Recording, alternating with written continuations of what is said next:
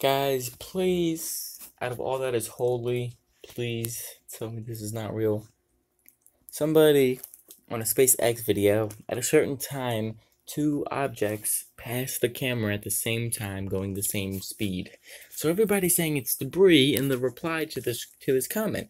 And this dude says, yep, it's debris. There's more debris there than meteors and whatnot. In some years, it's a dump, all because of the needs of people. Humans not only destroy the Earth, but they destroy the entire galaxy, if that ever exists, because no one knows.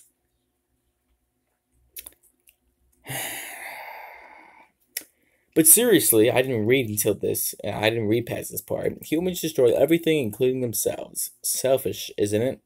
And adding, yet till the day of today, there is almost no one that cares. Glad I have a mind of my own. I'm also glad you're a fucking idiot.